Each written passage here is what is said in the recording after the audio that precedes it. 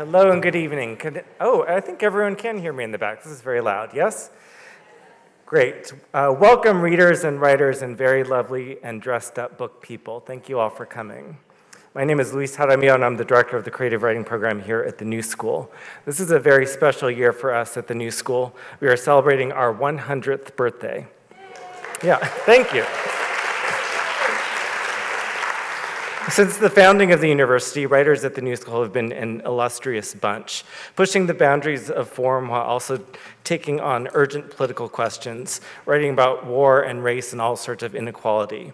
It turns out that the New School and the National Book Foundation share some family members, writers who are students or faculty here, and who were either finalists or winners of the National Book Award. Tonight, I'd like to bring into the room with us some of these writers: W.H. Auden, James Baldwin, Grace Paley, and Frank O'Hara.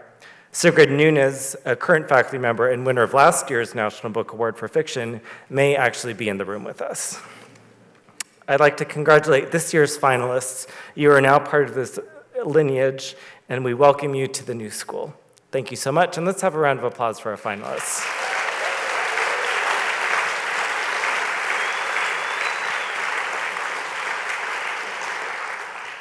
I'd like to give a shout out and thanks to Lori Lynn Turner, Ben Fama, Whitney Kennerly, John Valdez, and our many wonderful student volunteers.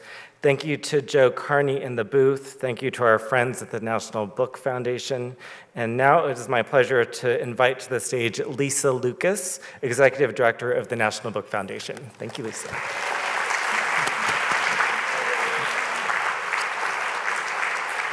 right. Hello, everyone. How are you?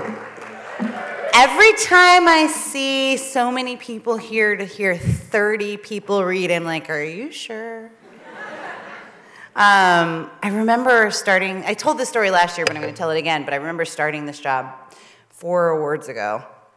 And they were like, you have to go to the finalist reading. And I was like, oh, what's that? And it's like, well, literally all of the finalists come to New York and they read. And I was like, in one night? And I was like, so nobody else can go instead of me? And then I went, and it was like the most magical night. It's this comprehensive, beautiful kaleidoscope of culture and the world that we live in now, and I'm always really excited for it. I was looking forward to it all day, and I'm excited.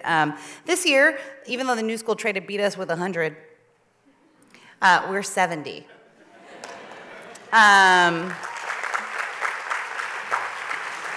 So we're not as old, but we still have our knees. And it's been a really interesting year. That was a bad joke. It's been an interesting year to kind of reflect. I think that it's interesting to sit back and really think about what 70 years actually means. It's interesting to think about what an institution means. It's interesting to think about what an organization that contributes to building a canon means. And then you get to the moment where all of your finalists are here with you in New York, real, live, breathing, brilliant, beautiful people. And you see the breadth of the places that they come from, the places that they've been, the shapes and forces that have made them who they are. And it's really such a beautiful time for fiction and nonfiction and translated literature and young people's literature and poetry, because there's so much that we haven't always seen. And we're seeing it now, but we're not only seeing it in a bookstore, we're not only seeing it, you know, wherever at a library, we're seeing it on award stages, we're seeing it reviewed, we're seeing it all the places, and it's changing who we are. And I hope that tonight, having an opportunity to hear from these incredible writers gives you like a real life experience with that breadth, because they're amazing. And I would be lying if I said that I have read every page of every single one, but I have read some of every single one. And it's really an outstanding bunch. Last year was the first year that we introduced the translated literature category, which we remain forever excited about.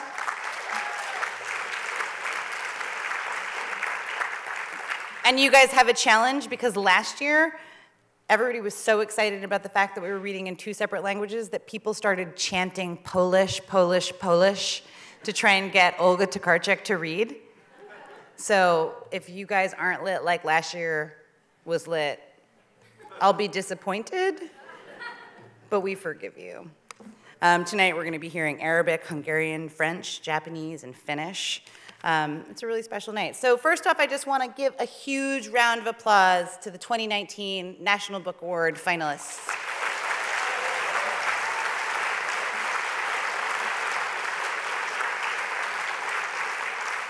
And another quick thank you, our partners, longtime, 22 years at the New School, Mary Watson, Lori Lynn Turner, Ben Fama, Louis Jaramillo. Remember the first time that I said your name last year and I got nervous? The first year, 4 years ago? It was crazy. I was like, Louis Jaramillo. It was awful. And now I'm going to read some names that I might butcher. We are missing a few special voices tonight. Azarine Vandervliet Alumi will be joining the reading for Khaled Khalifa. Hari Kunzru will be reading on behalf of Adali Mozet. Miriam Breden will be reading on behalf of Scholastique Mukasanga. And Isabel Dupuis will be reading on behalf of Jordan Stump. Mozan Marno will be reading on behalf of Yoko Ogawa. All right. We also have to say a little bit of thanks to the process that brought all of these finalists here. We had incredible judges this year, absolutely outstanding judges who read over 1,712 books. And with determination and heartbreak, the judges narrowed that list down to 25 finalists in the categories of fiction, nonfiction, poetry, young people's literature, and translated literature. These finalists, as I've said before, represent some of the most remarkable work being published today. A little quick bit about the National Book Awards. We work to celebrate the best literature in America, to expand its audience, not only for 1 week in November, but year-round through our educational and public programming. And our goal is simple, to build readers and to reach them everywhere. So far, we've been to 37 states in the past year. We've donated over 1 million books to children and families and public housing authorities around the country. We've done the work of inspiring middle schoolers through our after-school reading group, Book Up, and promoted an early love of literature with Raising Readers. Through NBF Presents, we've brought 64 National Book Award honored authors to colleges, libraries, and book festivals around the country to foster dialogue through literature. We promoted 5 titles annually that shed light on the issue of mass incarceration in America through Literature for Justice. And we've continued our longstanding love affair with New York, where we live, and lifelong writers and readers through series like Eat, Drink, and Literary, and Notes from the Reading Life. In the first year of expanded efforts, with support from the Andrew W. Mellon Foundation, NBF Presents has reached over 10,000 audience members nationwide. And it was our first year. Which is all to say that if we believe in anything, it's that we believe in the power of books to change lives and minds. And tonight's finalists remind us why. These 25 books show us all of the varied forms that literature can take, while remaining relevant, eye-opening, and timeless in turn. These books are the perfect example of how literature connects us to an idea, to a place, to a community, and leave us thinking long after the final line. That being said, there are 30 readers tonight. So my finalists, please raise your hand if you join me in my pledge not to read over 3 minutes, despite how illuminating your work is. I want to see every hand. I need 30 hands up, up, up, up, up, up. Okay, cool, cool, cool. I have threatened them with my traditional super soaker threat. I'll be over there. Water.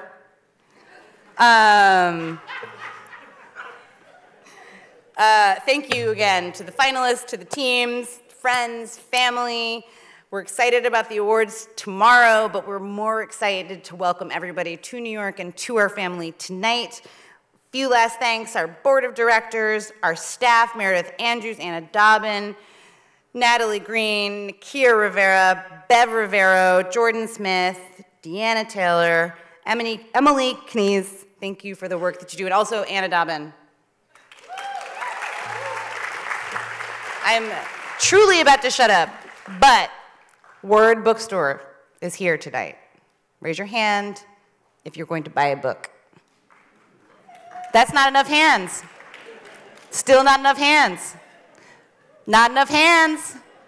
Y'all out of here here at the finalist reading, not raising your hand, please buy a book from Word Bookstore. It keeps us alive. It keeps these authors alive. It keeps us all enriched and happy. So please buy a book, support Word, support these authors, support literature. And now I'm going to leave it to our wonderful hosts who are joining us tonight. We have two really wonderful people, special friends here to join us. Josh Gondelman, author of Nice Try, and Maris Kreizman, author of Slaughterhouse 90210 and host of the Maris Review podcast, which I hope you will tune into right away. We are so excited and thankful to have them here tonight. Take it away. I did a reduced bio. Oh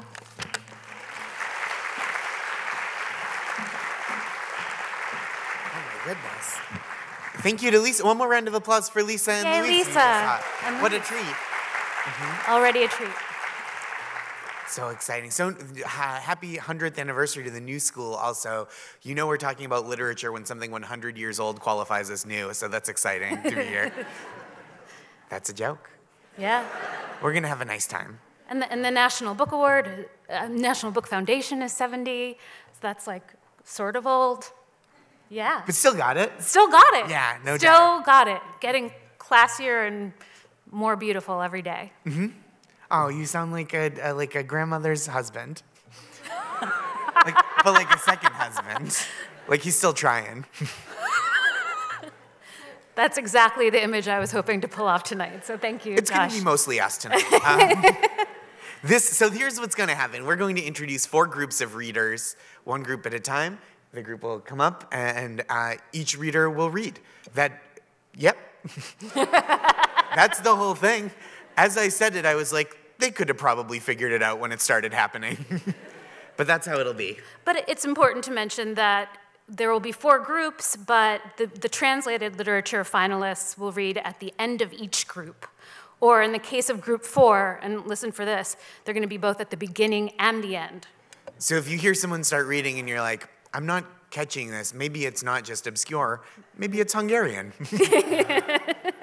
That's just something, because I would, worry.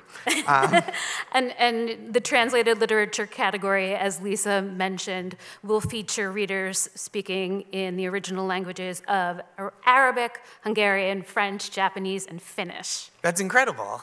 Yes. You guys unimpressed. And then the other reader will read the same passage in English for us rubes. Mm-hmm. So this is going to be very, very exciting. If I were reading tonight, I would read the last 2 pages of my book to spoil it, because it's your fault for not having read a National Book Award nominee yet. So, in your face, lovely audience full of dedicated readers and writers, take that. And of course, Lisa made everyone solemnly promise to read for only 2 to 3 minutes. Go with God. Okay, well, but first, before we introduce the first group, we would like, I'm not jumping the gun, am I? No, you're not. Wonderful. We would like all the finalists to stand and face the audience for a round of applause, because everyone deserves it, and it's so exciting to be in the same room. At once. Your 2019 National Book Award finalists.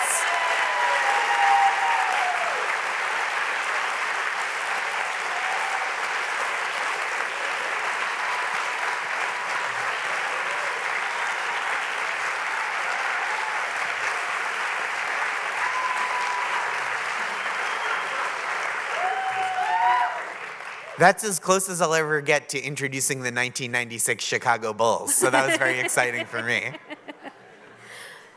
So group 1 is young adult literature.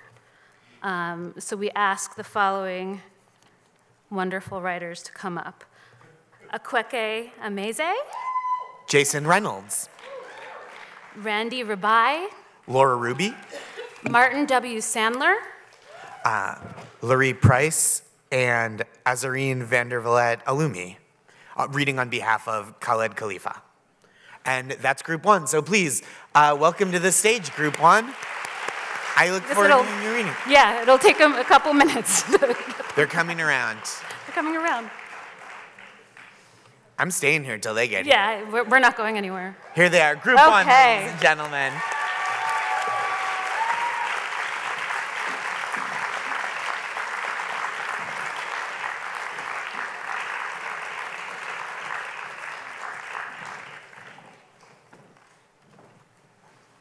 Hello. Thank you all so much for being here tonight. I'm going to be reading from my debut YA novel, Pet, and it's about a magical creature that the protagonist releases from her mom's painting. They go monster hunting in her best friend's house. It's not too late to tell him, you know, it added. I know, she answered, and she did. Jam had seen it enough times in books and movies, where one person had a chance to be honest, a window of an opening that closed with their silence intact.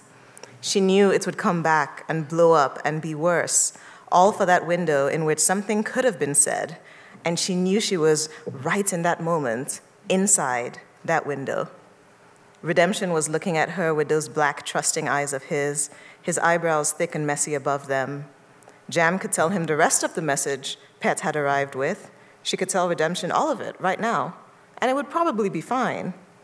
But her friend had believed her so easily, and everything was going so well as it was.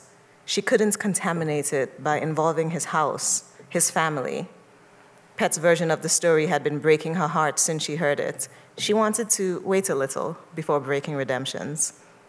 Am I a terrible person? She asked Pet. There is no such thing, it replied. There's only what you do.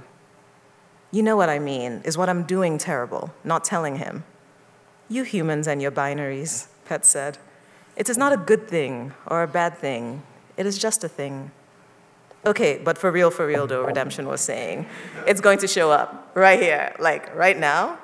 Jam couldn't help but smile at his enthusiasm. It was so different from her fears. Yeah, when I call it. Whoa, okay. Redemption arranged himself on the couch and took a couple of deep breaths to prepare. And you said it's huge, right? Like massive. Yeah, it's pretty big. It might be a little scary, especially because it doesn't have eyes. That takes some getting used to, and the claws, and the horns. And a menacing sense of destruction it tends to drag along with it, she didn't add. I heard that, Pet said.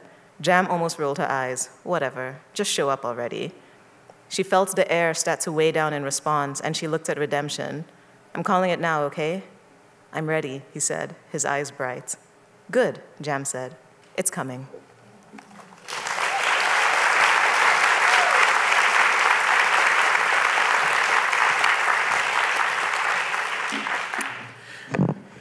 Good evening. I'm going to read a short excerpt from my novel, Look Both Ways, which is simply about the 15-minute walk that is unsupervised that young people have when they walk home from school. Most walkers walk to the left down Portal Avenue toward some of the other neighborhoods, but to the right, up Portal Ave, is where Chestnut homes were, where Simeon and Kinsey lived. It took no time because there were very few of their classmates going that way, and the ones who actually lived there didn't walk there. So the path was clear, laid out for Simeon the Grand and Kinsey the Great like a runway to their kingdom. A kingdom where carrying a person on your back was allowed, encouraged even. A kingdom where kings are throned and dethroned daily, where the crown jewels get dropped down sewers and flushed down toilets. A kingdom full of princes like Kinsey and Simeon, princes no one ever bet on anyway. Anyway, like I was saying, we family. Simeon nailed down what he was going on about before they stopped to talk to Miss Post. Exactly, you my brother, Kinsey confirmed, bouncing the blue ball as they approached Chestnut Street. The way Kinsey and Simeon thought about it, Chestnut Street is a paradise. Light poles are like palm trees, bus stop benches like hammocks, and corner stores like island bungalows. There's a smell in the air. A mix of exhaust and exhaustion, also cooked food and cooked hair. There's a feel in the air, a stickiness like walking through an invisible syrup, a thickness to life. There's a sound in the air, a shrill and chill, the scream and whisper of the world making a symphony of so good and so what. Also the sound of Kinsey and Simeon, their voices still young, still sweet like flutes cutting through. Most people tighten up when they walk down Chestnut, tuck tails and tuck chains, but for Kinsey and Simeon, this was where they could let loose, where they could run and slap the street signs pretending to dunk, where they could stand on the blue mailboxes like pedestals or see who could balance the longest on the tip top of a fire hydrant, where they could open random doors of random shops and speak to the owners, Mrs. Wilson's beauty supply store, tell your mama I got new wigs, or Mr. Chase's hardware store, your daddy get the sink to stop leaking yet? Or Sue, who owned the Chinese restaurant and was always too busy to speak to them, but nowhere was better than Fredo's.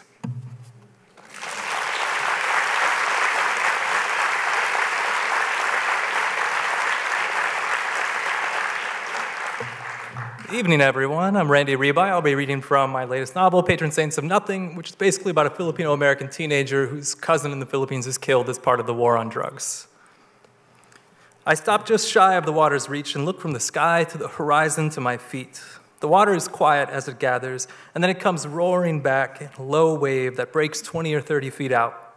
Then it pushes ashore, sliding over my feet with surprising warmth, rising to cover my ankles. A moment later, it slips away, leaving my toes sinking into the sand. And it sounds stupid to say this, but I feel like I'm home. Maybe everyone feels like this when they leave a place like Michigan in the winter and kick back on a sunny beach a few degrees from the equator. Maybe in the same way I find myself suddenly considering unenrolling at U of M, they dream of quitting their 9-to-5 jobs, moving here and opening a beachfront restaurant or something. The overwhelming peace of waves and the sunlight makes everything else seem inconsequential. But I can't help but feel like it's something more for me than a tourist's fantasy. Most of the time when I tell someone I was born in the Philippines, they look very interested for a moment. When did you move to America? They'll ask. When I was 1, I'll answer. And their interest will fade, like I was just messing with them. Then they'll say something like, oh, it doesn't really count then. You don't remember anything. I guess not, I'll say, because I never know what else to say. But standing here with my feet in the water, listening to the sound of Tagalog and maybe other languages mixed with the laughter and the crashing of the waves, smelling the chicken inasal or pork inihaw grilling behind me as swallows flit past overhead to their nests high on the surrounding cliffs, I feel like that first year mattered in a way I've never felt it did before. Surely the air your lungs first breathe matters, the language your ears first hear, the foods your nose first smells and your tongue first tastes, the soil you first crawl upon. My conscious brain might not remember, but something in me does. I step farther into the water until waves break against my chest, pushing me back toward the shore. But I keep going forward as if headed for those distant islands. Sand and small shells crunch underfoot. I shiver, I dunk my head, stay under as long as my lungs will allow and then break the surface. The water runs down my hair and my face, the salt tingling on my lips. I go out a bit farther until my feet can no longer touch bottom. Treading to keep myself afloat, I look back at the beach and wave at my titas chilling in the shade. They wave back and one of them shouts something I can't hear. I wave again, turn to face the open sea. It starts to rain lightly even though the sun's still out. It seems impossible that at this moment, this country contains countless girls in the same situation as Reina was in, countless men whose unchecked appetites serve as the teeth of their trap. It strikes me that I cannot claim this country's serene coves and sun-soaked beaches without also claiming its poverty, its problems, its history. To say that any aspect of it is part of me is to say that all of it is part of me. Thank you.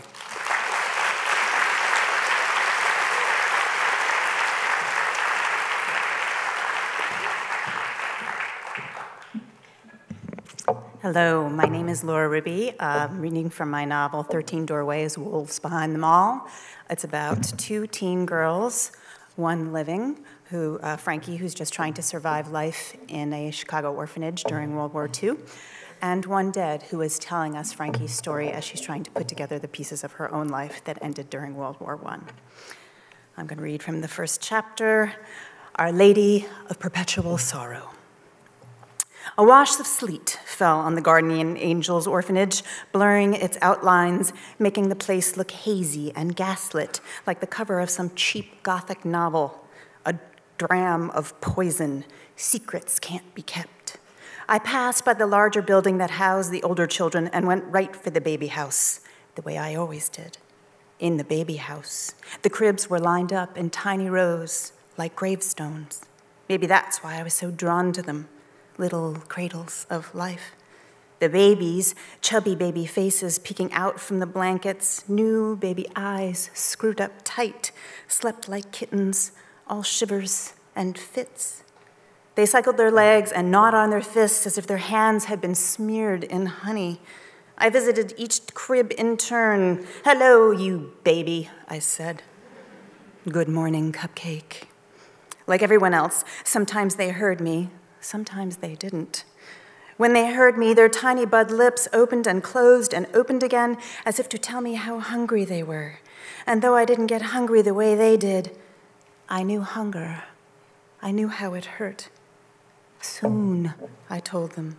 "Soon the nuns will come and they will feed you and you won't be hungry anymore." Perhaps it was mean to lie, but they were only babies. They would discover the churning furnace of this world soon enough. Thank you.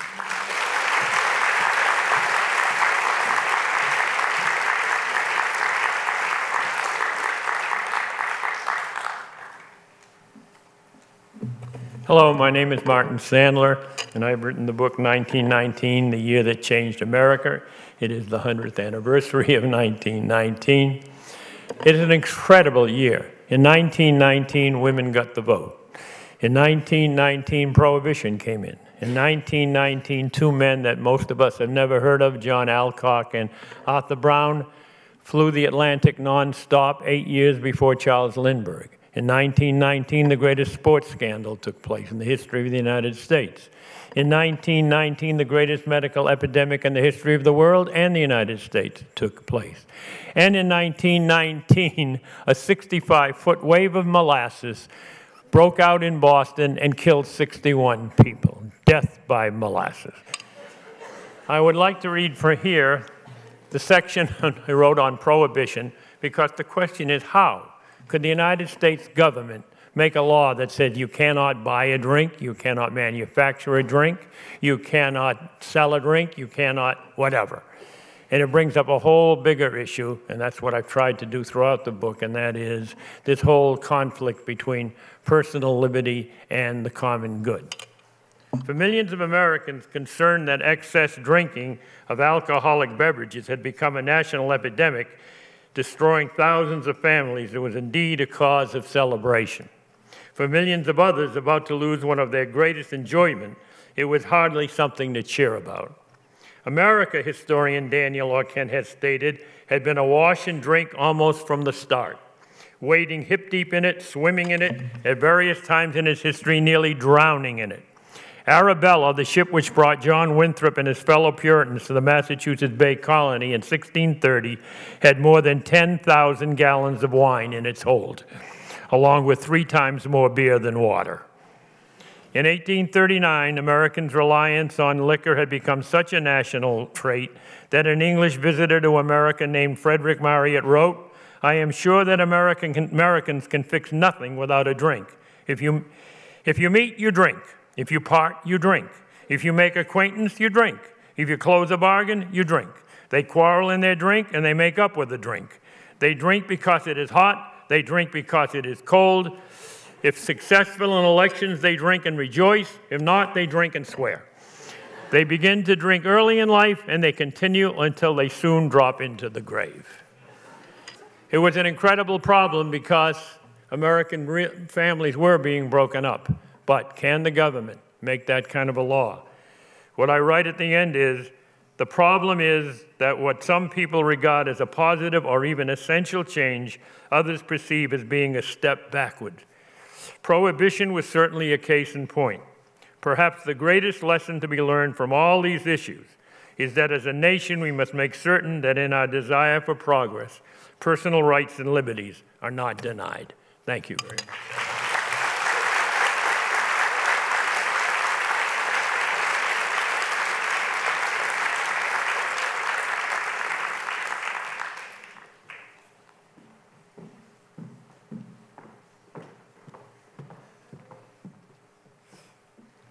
Hello, my name is Larry Price. I translated Death is Hard Work by Khalid Khalifa, who unfortunately can't be with us tonight. So I'll be reading an excerpt in Arabic, and I'll pass over to Azareen. The book is about a group of siblings who take their father's body from Damascus in the south of Syria to Aleppo in the north. And needless to say, that is not a straightforward journey. So I hope you enjoy it. شرح له الضابط أن الباحث بالنسبة للسجلات ما زال حياً ومطلوباً لا يهم إن كانت جثة أو جيفة. ثم إضافة أن رئيس الفرعة سيبت أمره في النهاية طالباً منه الجلوس في الغرفة الأخرى ومال استمار معلومات كاملة وتوقيعها. كان بلبل خائفاً ويتصبب عرقاً حقاً يتقل الجثة. جاء عنصر وأخذ مفاتيح الميكروباص من حسين قادوا من الكراج قريب أغلق أبوابه ونبه الحراس بعدم سماح للميكروباص بالخروج إلا بعد موافقة الضابط.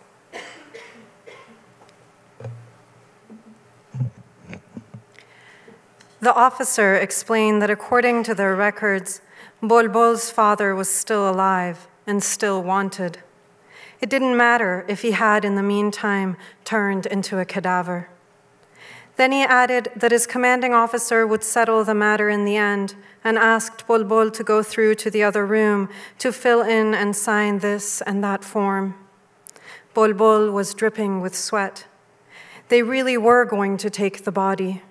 Yet another agent went into the holding cell and took the minibus keys from Hussein. He drove it to a nearby garage and locked it, notifying the guard that it wasn't to be taken off the premises without the express permission of the officer in charge. This same agent came back and led Bolbol into the next room and said that it wasn't the first time this had happened. Another corpse had been arrested the previous month and sent under armed escort to Tishman Military Hospital, where a committee had had to look into the matter and sign off on the body's status. The corpse wasn't surrendered to its family until all the appropriate procedures had been followed, which the agent then took it upon himself to explain at length. First, they entailed going to the Civil Records Office and updating the deceased status, then going to the Central Registry and issuing a cable that would suspend the astounding warrant. The body would be kept in custody until being transferred to the military hospital for examination, where the death of the wanted man would be confirmed and the legal procedures to permanently cancel the search warrant completed. The agent couldn't seem to make up his mind from one sentence to the next as to whether the state regarded a person as being merely a collection of documents, or rather an entity of flesh, blood, soul. Bolbol nodded desperately and asked the agent to go into more detail, but eventually he stopped talking and ordered his prisoner to go ahead and fill out the form. Bolbol felt the pressure of the silent agent's observation as he wrote in the required details about his family members and the members of their extended families, and then surrendered the form. Gathering his courage, he offered a bribe to the agent, who had explained the procedures to him, referring to it demurely as a goods transit document. The agent gave him a sardonic glance, but they agreed on 20,000 liras if the body was released.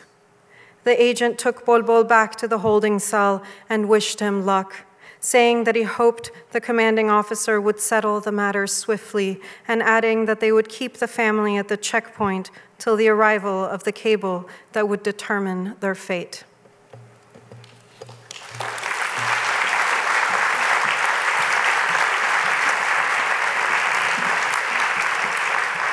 One more round of applause for Group 1, everyone. Amazing.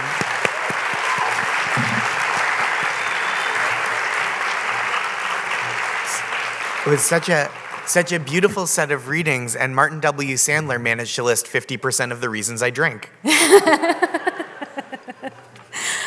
And we are so excited to call up group 2. The poets to the stage, please.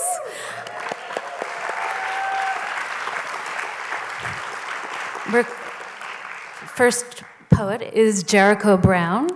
We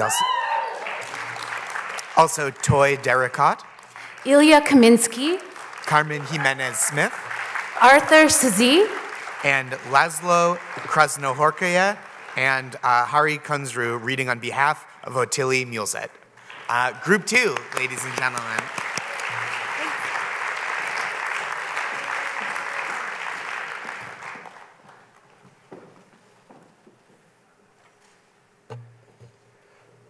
I am Jericho Brown from the tradition. Bullet points. I will not shoot myself in the head, and I will not shoot myself in the back, and I will not hang myself with a trash bag. And if I do, I promise you, I will not do it in a police car while handcuffed or in the jail cell of a town I only know the name of, because I have to drive through it to get home. Yes, I may be at risk, but I promise you, I will not shoot myself. The maggots beneath the floorboards of my house, more than I trust an officer of the law of the land to shut my eyes like a man of God might, or to cover me with a sheet so clean my mother could have used it to tuck me in. When I kill me, I will do it the same way most Americans do. I promise you, cigarette smoke, or a piece of meat on which I choke, or so broke I freeze in one of these winters we keep calling worst. I promise if you hear of me dead anywhere near a cop, then that cop killed me. He took me from us and left my body, which is, no matter what we've been taught, greater than the settlement a city can pay a mother to stop crying, and more beautiful than the new bullet fished from the folds of my brain.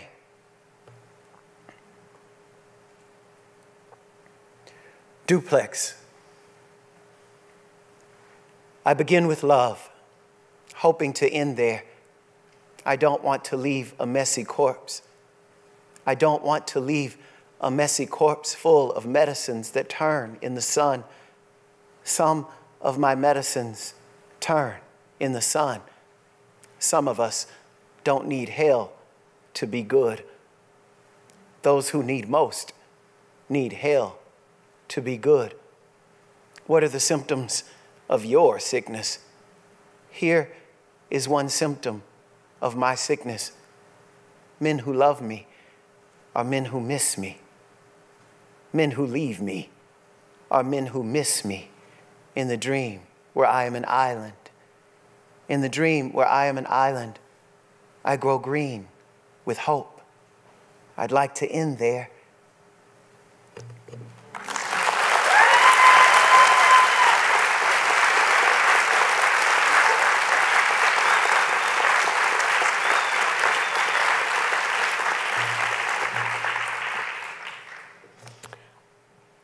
Hi, everybody. My name is Toy Derricott, and I'm going to read the first poem in my book, I, New and Selected Poems.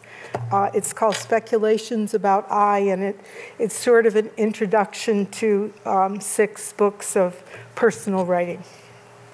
Speculations About I. A certain doubleness by which I can stand as remote from myself as from another. Thoreau. 1. I didn't choose the word. It came pouring out of my throat like the water inside a drowned man.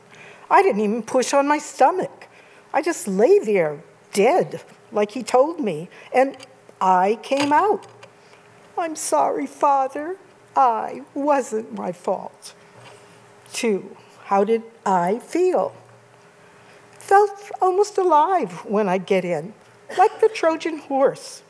I'd sit on the bench. I didn't look out of the eye holes so I wouldn't see the carnage. 3. is I speaking another language. I said I is dangerous, but at the time I couldn't tell which one of us was speaking. Why I? I was the closest I could get to the one I loved, who I believe was smothered in her playpen. Perhaps she gave birth to I before she died. 5. I deny I, and the closer I get, the more I keeps receding. 6. I found I in the bulrushes, raised by a dirtiness beyond imagination. I loved I like a stinky bed, while I hid in a sentence with a bunch of other words. 7. What is I? A transmission through space? A dismemberment of the spirit? More like opening the chest and throwing the heart out with the gizzards. 8. Translation. Years later, I came back, wanting to be known. Like the unspeakable name of God, I tried my 2 letters, leaving the O for breath, like in the Bible, missing. 9. I am not the I in my poems. I is the net I try to pull me in with. 10. I try to talk with I, but I doesn't trust me. I says I am slippery by nature. 11. I made I do what I wasn't supposed to do, what I didn't want to do. Defend me, stand as an example, stand in for what I was hiding. I treated I as if I wasn't human. 12. They say that what I write belongs to me, that it is my true experience. They think it validates my endurance. But why pretend? I is a kind of terminal survival. 13. I didn't promise I anything. And in that way, I is the one I was most true to. Thank you.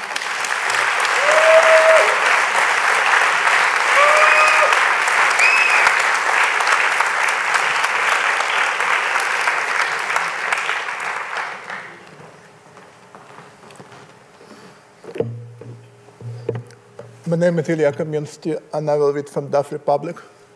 I speak with a pretty heavy accent, so hopefully you can follow on the screen behind me. And I want to say it's a real honor to read with these wonderful, wonderful writers. We lived happily during the war. We lived happily during the war. And when they bombed other people's houses, we protested, but not enough. We opposed them, but not enough. I was in my bed, around my bed America was falling. Invisible house, by invisible house, by invisible house. I took a chair outside and watched the sun. In a 6 month of a disastrous rain, in a house of money, in a street of money, in a city of money, in a country of money, our great country of money. We, forgive us, lived happily during the war.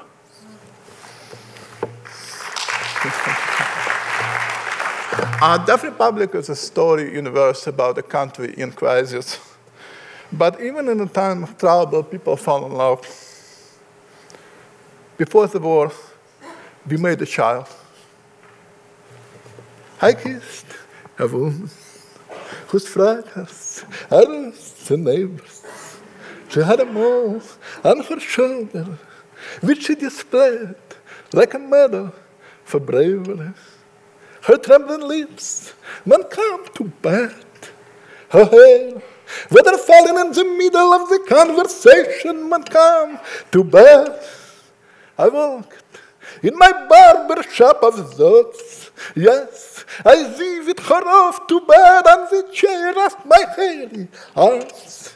but parted lips might bite my parted lips, lying under the cool sheets. So, yeah, the things we did.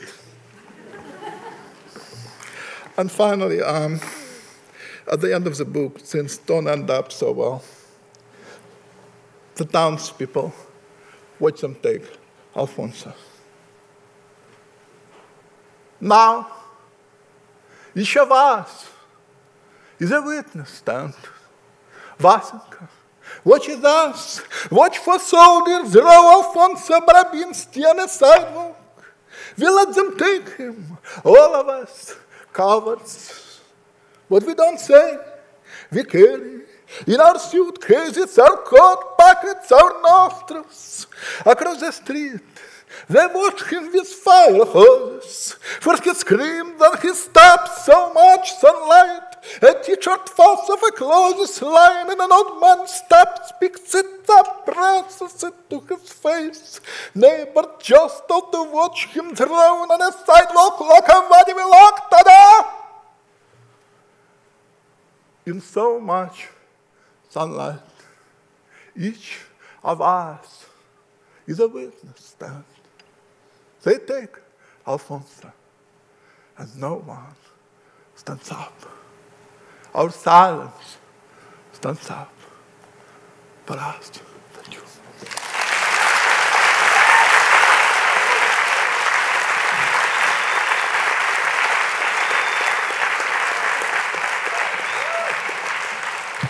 Good evening. I'm Carmen Jimenez Rosselló, and I'm going to, Carmen Jimenez Smith. God, that was a brain neural thing happening. That's an old version of myself. I'm going to read a poem called Self as Deep as Coma. When I was a girl, I thought clouds were God, and that we dialogued about sin which mirrored my desires. When our talks made me paranoid, I counted the letters in each word I heard, turned them backward, or rearranged them alphabetically to dodge the buzz of my head. Other times I was the sadder side of the coin, and the air around me felt like jewels, then abyss, pulling the hair from my head, and a type of catatonia. My family thought I should lift myself with mind, lift myself from the bed, from the couch, as if the body were the mind's queen. We've seen the world, my family would tell me.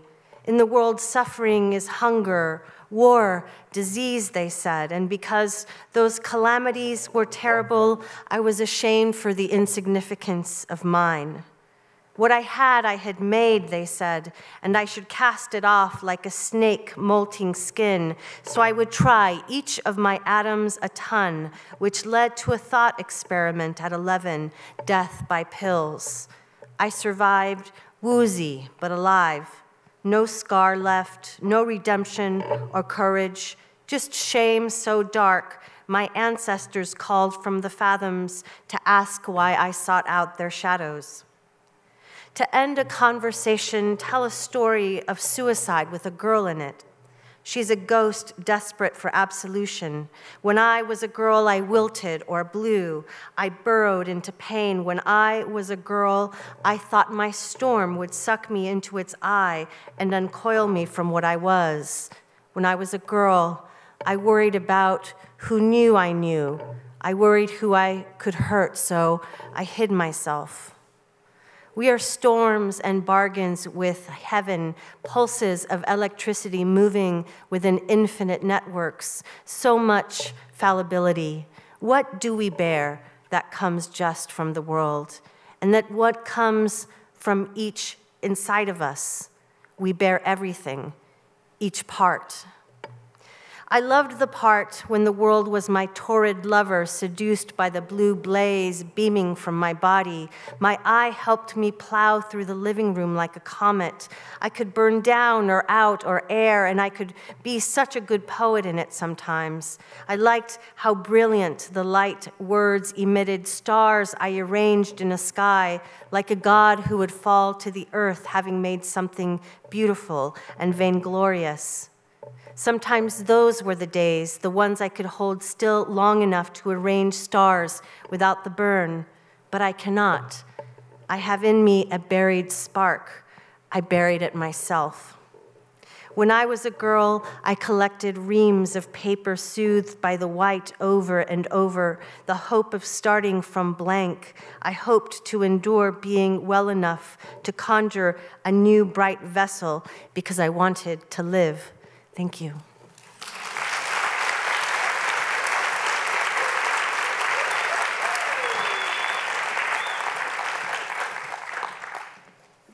Hi, I'm Arthur Z., and I'm going to read the title poem to my book. And I just want to say it's set about 20 miles north of Santa Fe, New Mexico, in the Pojoaque Valley. And if you look west from there, you can see Los Alamos, the birthplace of Adam Baum, on one of the mesas. Sight lines. I'm walking in sight of the Rio Nambe.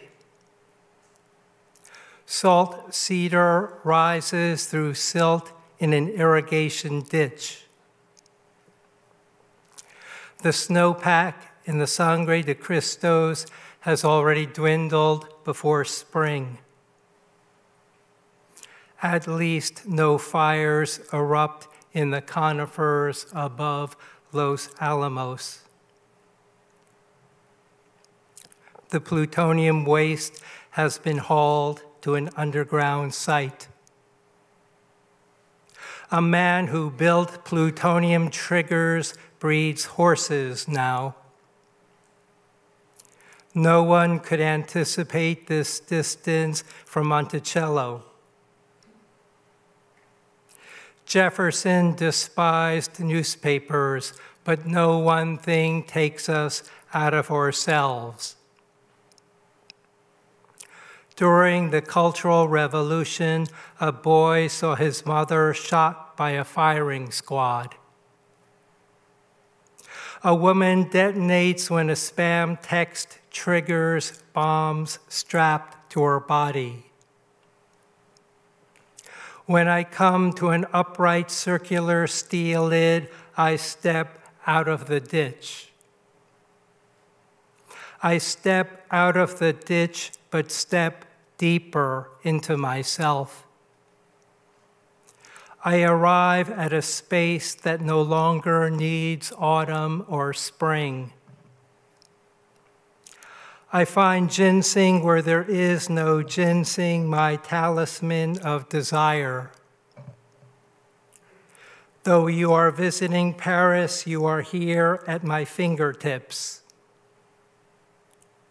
Though I step back into the ditch, no whitening cloud dispels this world's mystery.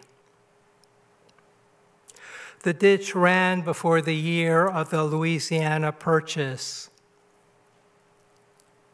I'm walking on silt, glimpsing horses in the field.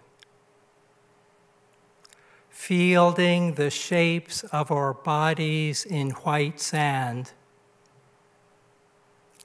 Though parallel lines touch in the infinite is here. Thank you.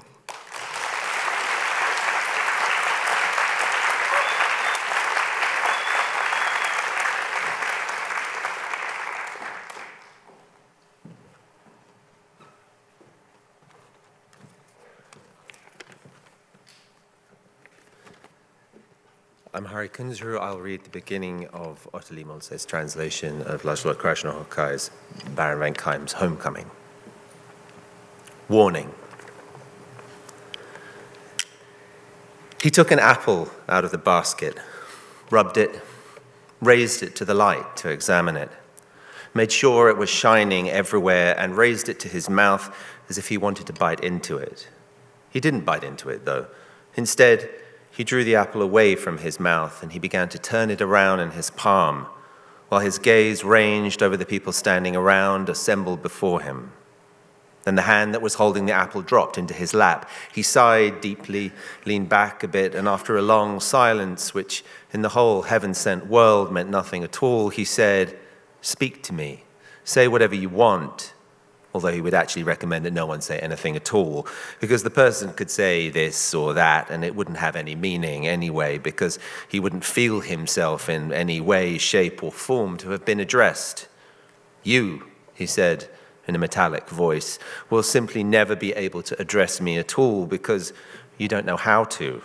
It's more than enough for me if you somehow handle your instruments, because that's what's needed now, for all of you to somehow handle your instruments.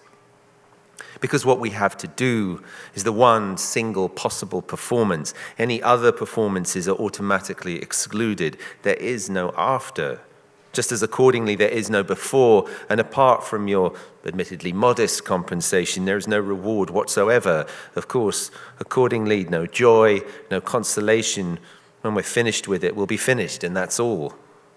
But I must disclose to you now, he disclosed, and it was as if that metallic voice had softened just a bit for the very last time, that it will be none of these things for myself either. There will be no joy, no consolation, and I'm not talking about the fact, he said, that I couldn't care less whether there will be joy or consolation, or about what you'll all be thinking and feeling following this agreement that we have established, and not in the least about how you will explain the piteous quality of your participation here later on, namely what kind of lies you'll be telling yourselves. I'm not talking about that, but about the fact that there is no joy for me in this whole thing. My own fee is hardly tenable in view of what we're calling a production here. It shall come to pass, he said, because it will be, and that is all. I don't love and I don't hate you. As far as I'm concerned, you can all go to hell. If one falls down, then another will come in his place. I see in advance what will be. I hear in advance what will be, and it shall be sans joy and sans solace, so that nothing like this shall ever come about ever again. So when I step onto the stage with you, musical gentlemen, I won't be happy in the least. If everything comes to fruition according to the command based on that possibility, and now I wish to say this to you as a way of bidding farewell, I don't like music. Namely, I don't like at all what we're about to bring together here now, I confess, because I'm the one who's supervising everything here. I'm the one not creating anything, but who is simply present before every sound, because I am the one who, by the truth of God, is simply waiting for all of this to be over.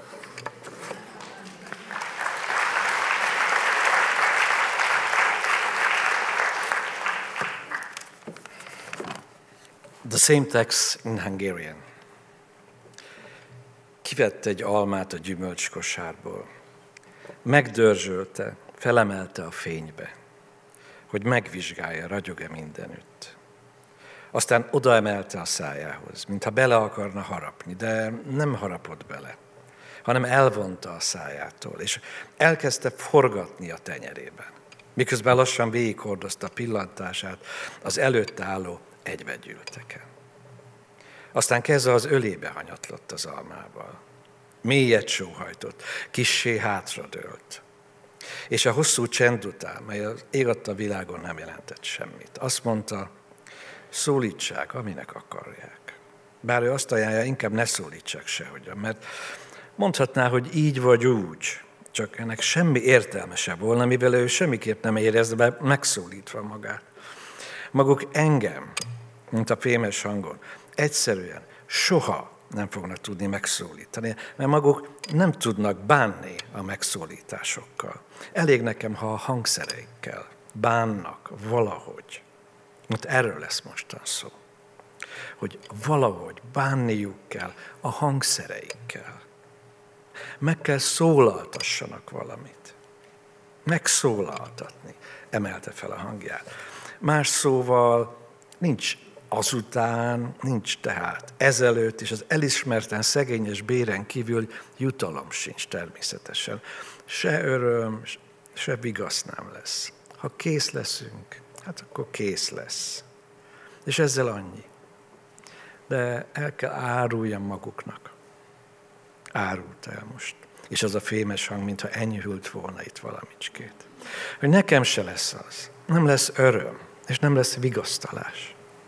Vagy hogy megállapodásunkat követően maguk mit gondolnak, mit éreznek, vagy tesznek, és egyáltalán, hogy részvételüknek ezt a szánalmas voltát mivel magyarázgatják majd, azaz, hogy mit hazudoznak össze-vissza maguknak. Nem csak erről beszélek, hanem hogy nekem sincs örömöm ebben az egészben. És az én bérem sem állítható szembe azzal, amit itt produkciónak nevezünk. Meg kell legyen, mondta, mert meg lesz. És ennyi az egész. Nem szeretem, és nem utálom magukat. Tőlem akár fel is fordulhatnak. Ha az egyik kiesik, majd jön valaki más, én látom előre, mi lesz. Én hallom előre, mi lesz, és meg lesz. Öröm és vigasz nélkül, hogy többé ilyesmire már ne kerüljön sor. Nem örülök tehát én sem, ha magukkal muzsikus urak a színre lépek. Nem leszek boldog egy fikasznyit sem, ha a lehetőségre történt megrendelés szerint minden valóra válik. Ugyanis, és ezt akartam még búcsúképpen maguknak elmondani, I don't like the music.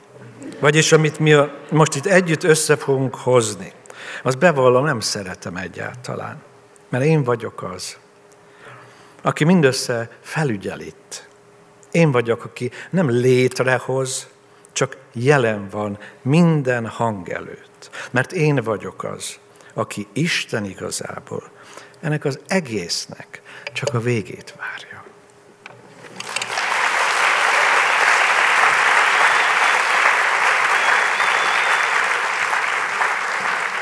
Group 2, ladies and gentlemen. Yes, please continue your applause.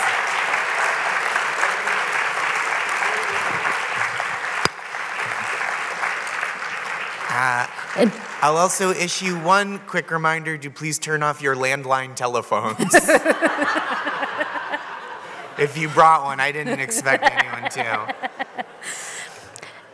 And also, if you happen to fall in love with any of the readings that happened tonight, the best way to show your appreciation for an author, aside from applause and tweeting, is buying the book. So it'll be outside where it is selling books. That's the best way. Thank you.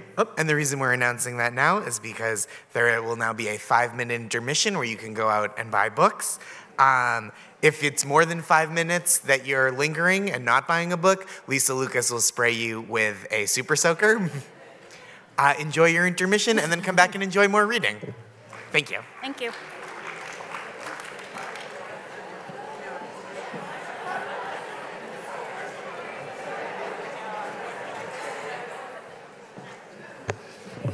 Welcome back, everyone. Hello. Thank you.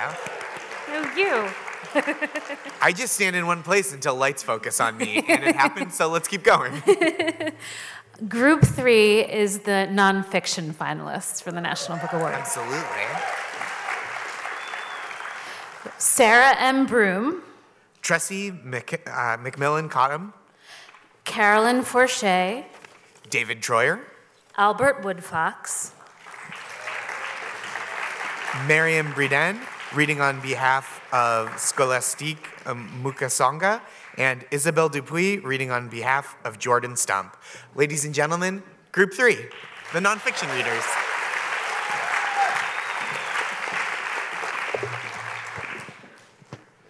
I'm going to read from the beginning of my book, The Yellow House, from a section called Map. From high up, 15,000 feet above where the aerial photographs are taken, 4121 Wilson Avenue, the address I know best, is a minuscule point, a scab of green. In satellite images shot from higher still, my former street dissolves into the toe of Louisiana's boot. From this vantage point, our address, now mite-size, would appear to sit in the Gulf of Mexico. Distance lends perspective, but it can also shade, misinterpret. From these great heights, looking down, my brother Carl would not be seen. Carl, who is also my brother Rabbit, sits his days and nights away at 4121 Wilson Avenue at least 5 times a week after working his maintenance job at NASA or when he is not fishing or near to the water where he loves to be. 4,015 days past the water, beyond all news cycles known to man, still sits a skinny man in shorts, white socks pulled up to his kneecaps, one gold picture frame around his front tooth. Sometimes you can find Carl alone on our lot, poised on an ice chest, searching the view as if for a sign, as if for wonder, or else seated at a pecan-colored dining table with intricately carved legs, holding court. The table where Carl sometimes sits is on the spot where our living room used to be, but where instead of floor, there is green grass trying to grow. See Carl gesturing with a long arm if he feels like it, wearing dark shades, even if it is night. See Rabbit with his legs crossed at the ankle, a long-legged man knotted up. I can see him there now, in my mind's eye, silent and holding a beer, babysitting ruins. But that is not his language or sentiment. He would never betray the yellow house like that. Carl often finds company on Wilson Avenue where he keeps watch. Friends will arrive and pop their trunks, revealing coolers containing spirits on ice. "Help yourself, baby," they will say. If someone has to pee, they do it in what used to be our den. Or they use the bright blue porta potty sitting at the back of the yard where the shed once was. Now, this plastic vertical bathroom is the only structure on the lot, written on its front in white block letters on black background, City of New Orleans. Thank you.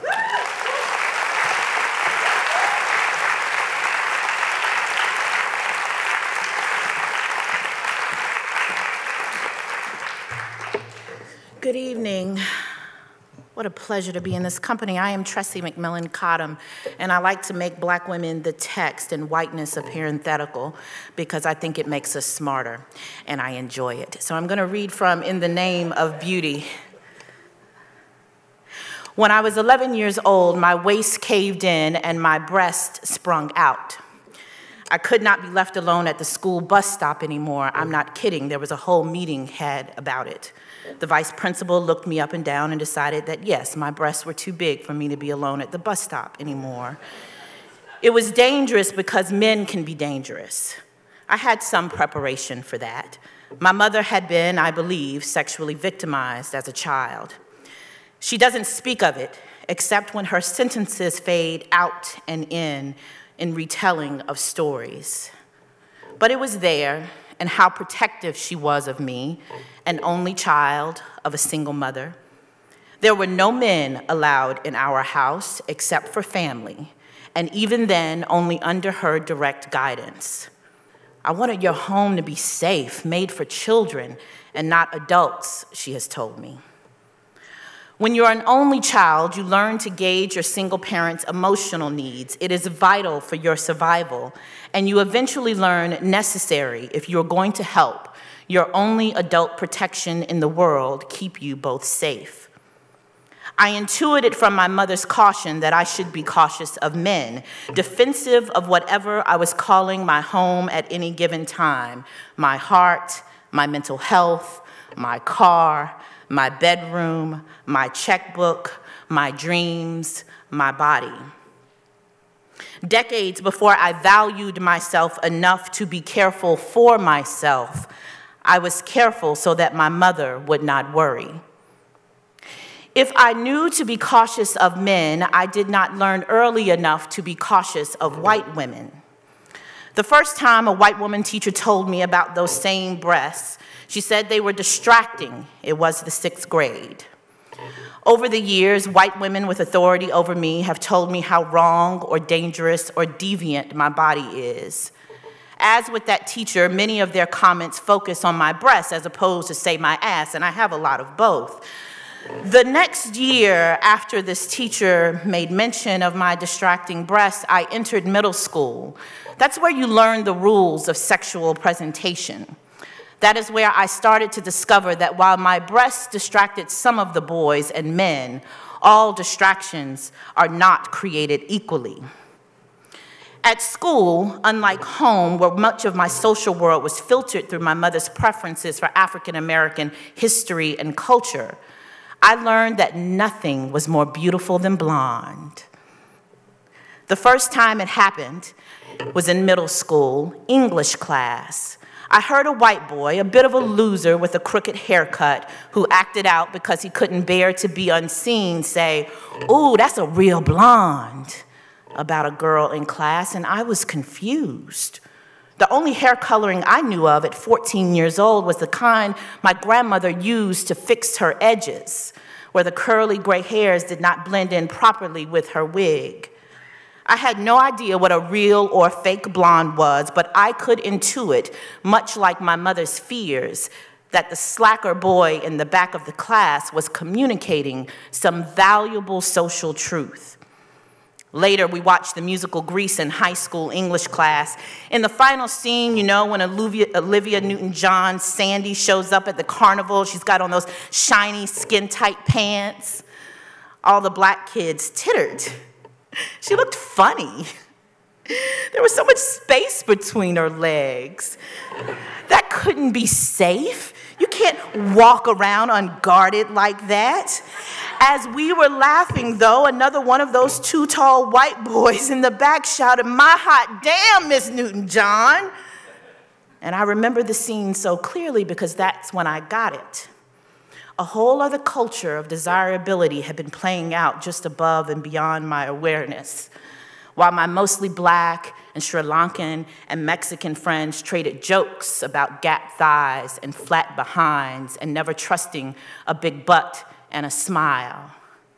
And when the teacher, a middle-aged white woman not unlike the one who once told me my breasts were too distracting, looked at that too tall boy, she smiled at him and rolled her eyes, acknowledging that his sexual appreciation of Sandy was normal, and I was the one who was deviant.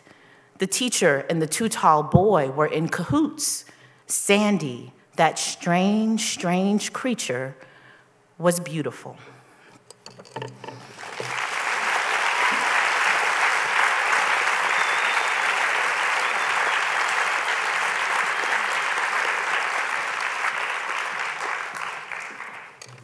Good evening. I'd like to say what an honor it is to be among so many distinguished authors. I want to read an excerpt from my book, Solitary. It's called My Greatest Loss.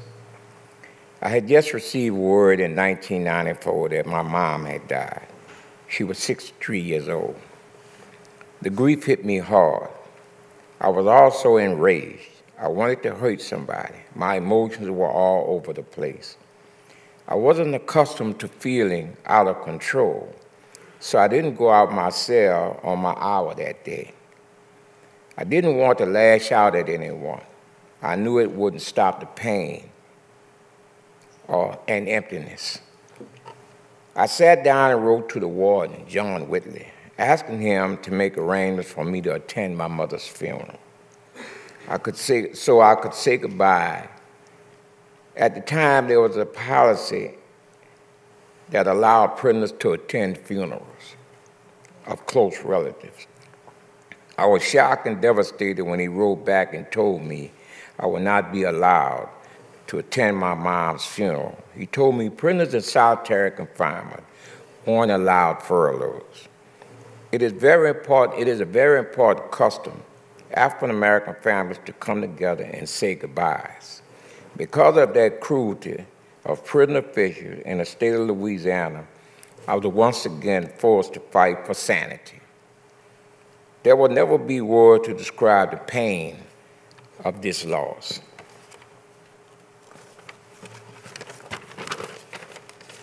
Since then, the month of December has always been difficult for me. It manifests itself in different ways. I can be moody, depressed, I can feel insecure or not whole. Once in a while, I still get this tremendous ache for my mom that feels like it's never going away. Sometimes it lasts for hours, sometimes days, sometimes weeks. Eventually, it goes back inside. A year after my mom passed away, I was sitting on my bunk, trying to figure something out, when I heard my mom's voice in my head. It was like her voice echoed through the years to speak to me.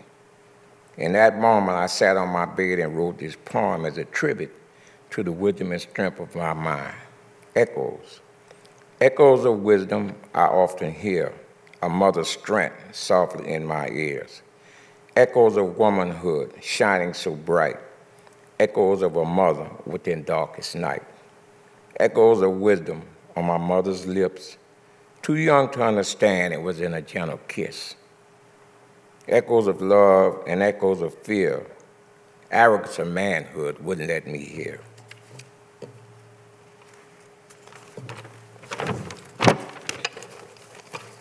Echoes of heartache I still hold close as I mourn the loss of my one true hero. Echoes from a mother's womb, hearts beats held dear. Life begins with my first tears. Echoes of footsteps taken in the past. Echoes of manhood standing in a looking glass. Echoes of motherhood gentle and near. Echoes of a lost mother I will always hear. Thank you.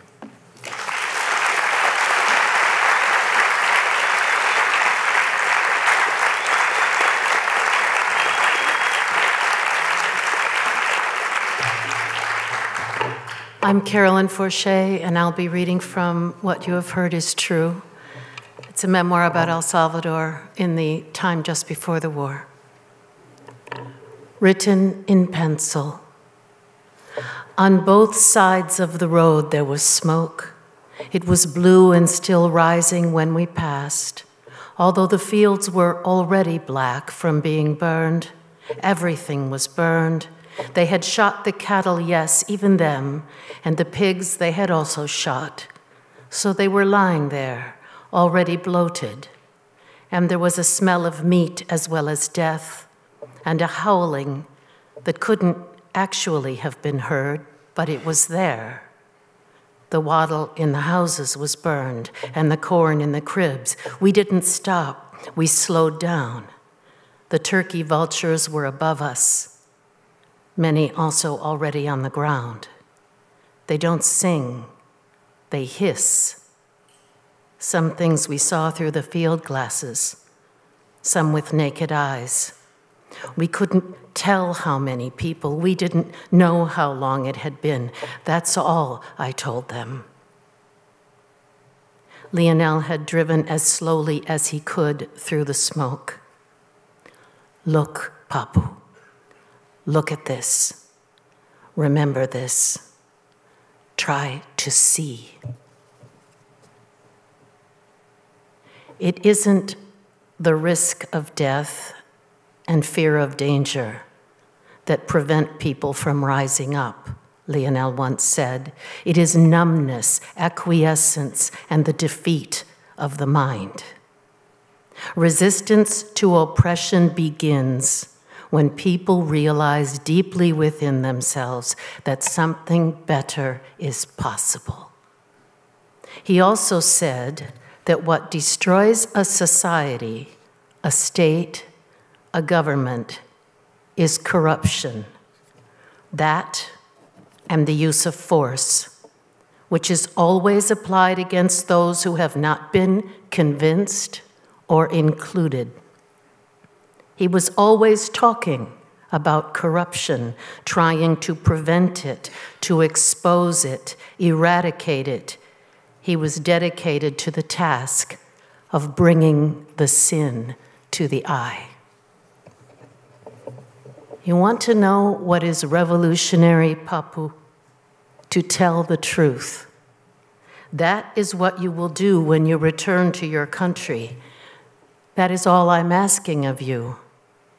From the beginning, this has been your journey, your coming to consciousness. All along, I have only been responding to you. When you ask me a question, I try to place you in a situation in which you might find your answer. I do not have your answers, Papu. I am just a man. Someday, you will be talking to your own people, writing for your own people. I promise you that it is going to be difficult to get Americans to believe what is happening here. For one thing, this is outside the realm of their imaginations. For another, it isn't in their interests to believe you. For a third, it is possible that we are not human beings to them.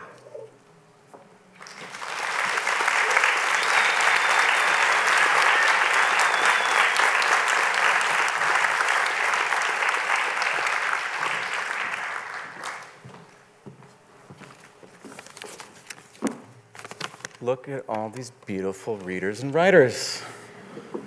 Thank you. You're almost there, guys. I'm David Troyer, and I am going to read a little bit from the end of my book, The Heartbeat of Wounded Knee.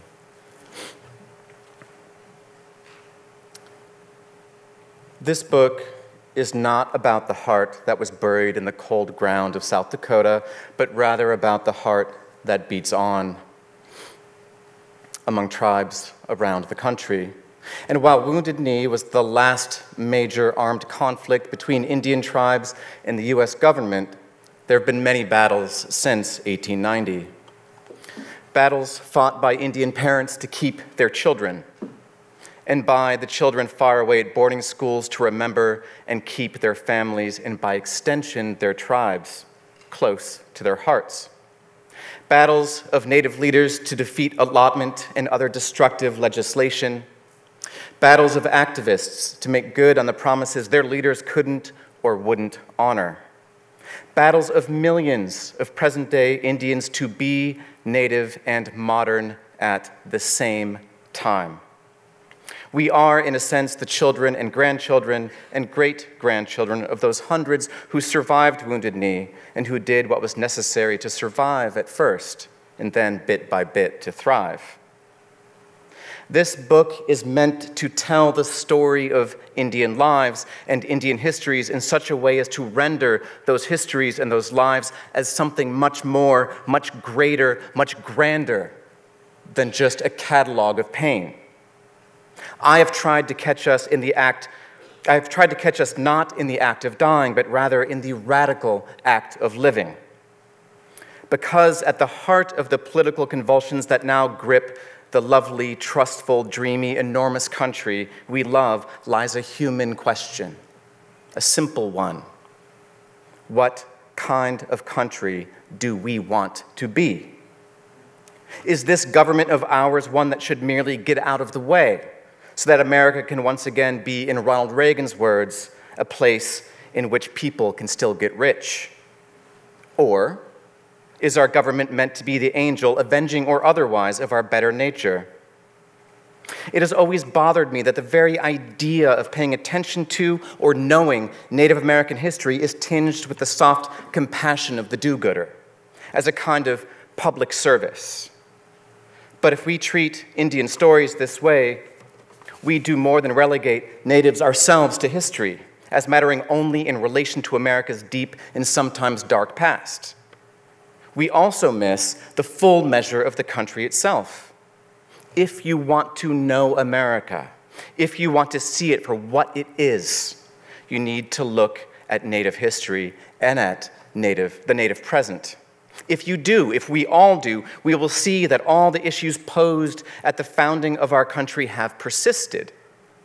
How do the rights of the many relate to the rights of the few? What is or should be the furthest extent of federal power? How has the relationship between the government and the individual evolved? What are the limits of the executive to execute policy, and to what extent does that matter to us as we go about our daily lives?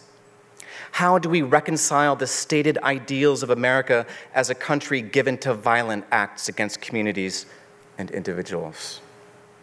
To what degree do we privilege enterprise over people? To what extent does the judiciary shape our understanding of our place as citizens in this country? To what extent should it? What are the limits to the state's power over the people living within its borders? To ignore the history of natives in America is to miss how power itself works. Thank you.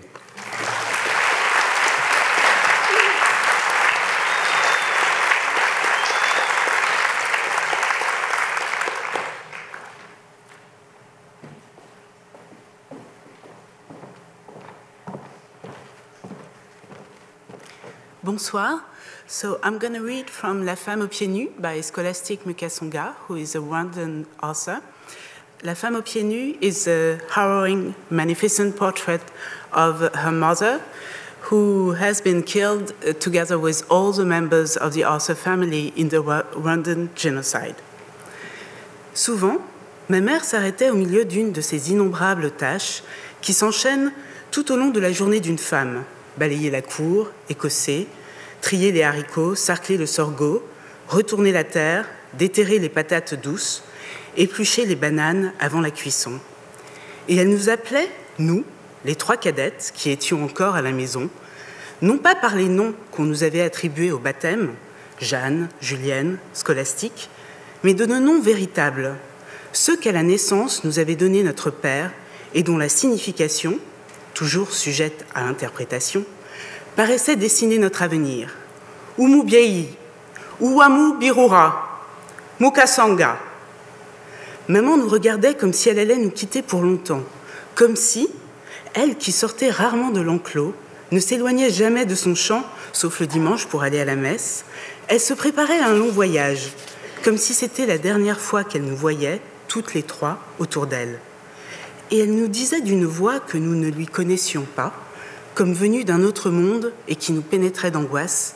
« Quand je mourrai, quand vous me verrez morte, il faudra recouvrir mon corps.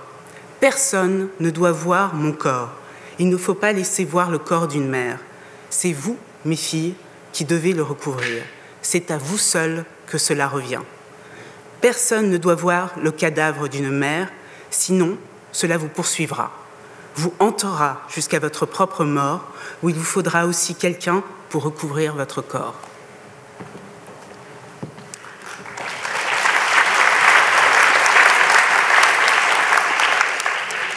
Jordan Stump wrote the translation of The Barefoot Woman and unfortunately couldn't be here, so on his behalf I'll read a slightly longer excerpt of the same passage. Often, in the middle of one of those never-ending chores that fill a woman's day, sweeping the yard, shelling and sorting beans, weeding the sorghum patch, tilling the soil, digging sweet potatoes, peeling and cooking bananas, my mother would pause and call out to us her three youngest daughters, not by our baptismal names, Jeanne, Julienne, Scolastique, but by our real names, the ones given us at birth by our father, names whose meaning, always open to interpretation, seemed to sketch out our future lives. Umubyeye, Uwamubirura, Mukasonga. Mama would give us a lingering stare, as if she were going away for a long time, as if she who rarely left the enclosure, who never strayed too far from the field except on Sundays for Mass, she were making ready for a great voyage, as if she would never again see the three of us gathered around her. And in a voice that didn't sound like hers, that seemed like something from another world, a voice that filled us with terror, she would say, "When I die, when you see me lying dead before you, you'll have to cover my body. No one must see me. A mother's dead body is not to be seen. You'll have to cover me, my daughters. That's your job and no one else's. No one must see a mother's corpse. Otherwise, it will follow you. It will chase you. It will haunt you until it's your turn to die, and you too will need someone to cover your body." Those words frightened us. We didn't understand them. Even today, I'm not sure I understand them, but they sent a chill down our spines. We were convinced we had to keep an eye on Mama at every moment, that we had to be ready, should death suddenly take her, to cover her with her pagne so no one could glimpse her lifeless body. And it's true that death hovered insistently around every deportee in Yamata, but to 3 little girls, it seemed to threaten our mother most of all, like a silent leopard stalking its prey. All day long, our anxious thoughts stayed close by her side. Mama was always the first one up in the morning, long before the rest of us were awake, to go off to her daily walk around the village. We trembled as we waited for her to come back, relieved when we finally glimpsed her through the coffee plants, washing her feet in the dewy grass. When 2 of us went to fetch water or wood, we always told the third, "Whatever you do, keep an eye on Mama." And our hearts knew no peace until we came home and saw her shelling beans under the big manioc. But school days were the worst, when my mind filled with horrific pictures that blotted out the teacher's lesson, pictures of Mama's corpse lying in front of the termite mound she so loved to sit on. I never did cover my mother's body with her pagne. No one was there to cover her. Maybe the murderers lingered over the corpse their machetes had dismembered. Maybe blood-drunk hyenas and dogs fed on her flesh. Her poor remains dissolved into the stench of the genocide's monstrous mass grave. And maybe now, but this too I don't know, maybe now, she's deep in the jumble of some ossuary, bones among bones, one skull among others. Mama, I wasn't there to cover your body, and all I have left is words. Words in a language you didn't understand, to do as you asked. And I'm all alone with my feeble words, and on the pages of my notebook, over and over, my sentences weave a shroud for your missing body.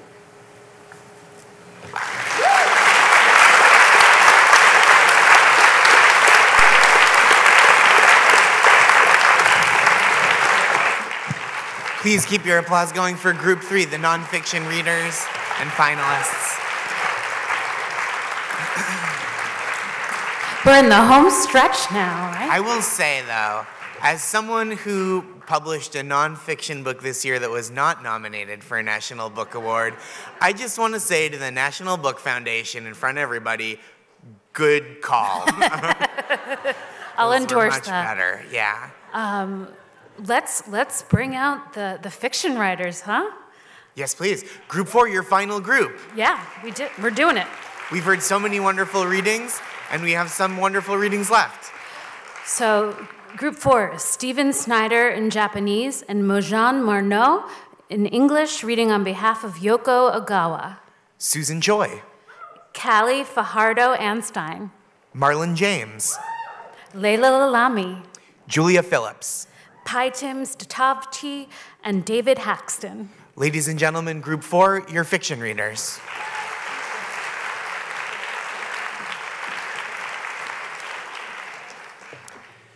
Good evening. We will be reading from Yoko Ogawa's The Memory Police, Hisoyaka na Kesho. It's the story of an island where an authoritarian regime forces things to disappear and then punishes those who are unable to forget them. The narrator is a novelist, and at this point in the story, novels themselves are made to disappear and the books have to be burned. I will read very briefly from the Japanese in the interest of avoiding a super soaker, and Mojan will read at slightly greater length from the English. Hon no yama wa watashi no seitake ijo atta. Oku no hou ni wa mada hi no tsuite inai mono mo atta ga, daimei o yomitoru koto wa dekinakatta. Yomitoreta to shite, それが自分の知っている小説だったとして、何がどうなるわけでもないのに、私は一冊一冊の方の目を凝らした。消えてゆく最後の瞬間まで見つめていれば、ページの中の何かを記憶に残せるのではないかと思ったのだ。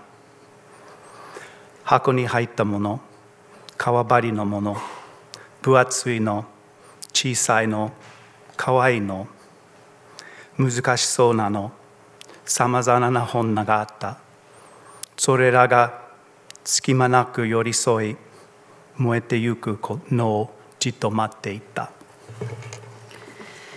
The pile of books was taller than I was. Some had not yet caught fire, but it was impossible to read the titles. I squinted at the spines, though it would have made no difference had I been able to recognize them. Still, by watching them until the moment they disappeared, I hoped to preserve in my memory something from their pages. There were books of all sorts, some in slipcases, some bound in leather, weighty tomes and slender novellas, piled together awaiting their turn in the flames. From time to time, the mountain would collapse with a muffled whoosh, the flames would shoot up, and the heat would grow more intense. After one of these moments, a young woman suddenly moved out of the circle of onlookers, climbed up on a bench, and began to shout something. Startled, the old man and I exchanged a nervous glance. Others in the crowd turned to look at her. She was screaming so frantically that it was impossible to understand what she was saying. Arms flailing, saliva flying, she was clearly agitated, but it was hard to tell whether she was angry or just distraught. She was dressed in a shabby overcoat and checked pants, and her long hair was tied up in a braid.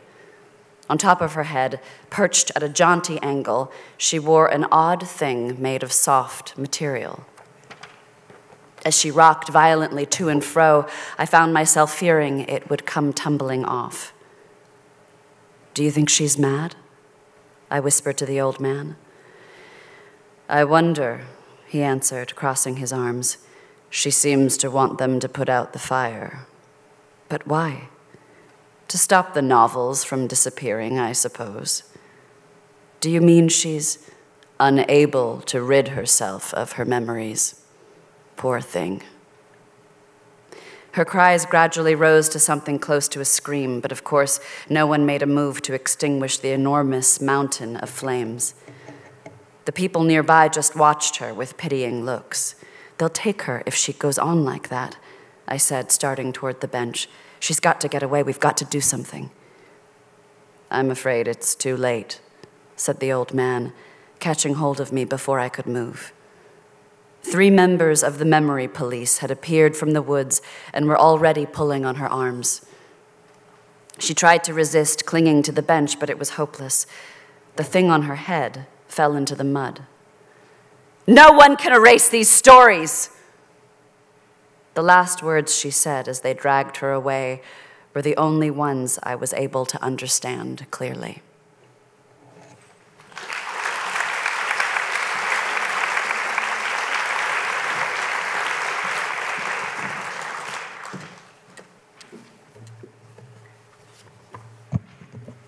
I'm Susan Choi, and I'm going to read from my novel, Trust Exercise.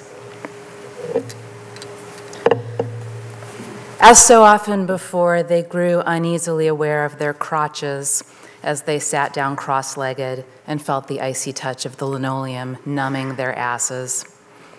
Most of them had privately concluded that ego deconstruction was some sort of fleshless orgy, and they were helplessly blushing, their skin crawling with arousal and dread. The wall of mirrors doubled their circle around which Mr. Kingsley paced in orbit. His gaze was cast somewhere beyond them. His very way of gazing told them very plainly how far they fell short of last year's sophomores, of their own potential, of the actors he'd known in New York. They felt their deficit all the more sharply because the unit of measure was wholly unknown. Sarah tried to see David, but he'd placed himself near enough to her left or her right that she couldn't see him, while far enough that she couldn't sense him. Would David be chosen? Would Sarah be chosen? "Joelle," Mr. Kingsley murmured, in a tone of regretful admonishment, sadness almost at her failure. But what had Joelle done? She was pink year-round, and a summer's worth of sunburn had her mottled and peeling all over her face and down into the cleavage broadly exposed by her tight V-neck top. The new, raw, pink skin turned bright red at the sound of her name. All the curls of dead, half-peeled skin seemed to rustle with fear. Her surface was disgusting, Sarah thought. Joelle, please stand at the circle's exact center. You're the hub. Invisible lines radiate out from you to each one of your classmates. These lines are the spokes. Your classmates and you and these spokes make the wheel. You're the hub of the wheel, Joelle. Okay, Joelle said, blushing fiercely, a fountain of blood pounding under her skin. I'd like you to choose one spoke now. Look down the length of that spoke. Someone's at the other end. Someone you're bound to by that spoke, passing through you and passing through them. Who's the person you're looking at? The linoleum doesn't feel cold anymore. Please, no, Sarah realizes, staring straight ahead at Joelle's middle, at her soft belly concealed beneath the tight top. I'm looking at Sarah, Joelle says huskily, her voice almost a whisper. Thank you.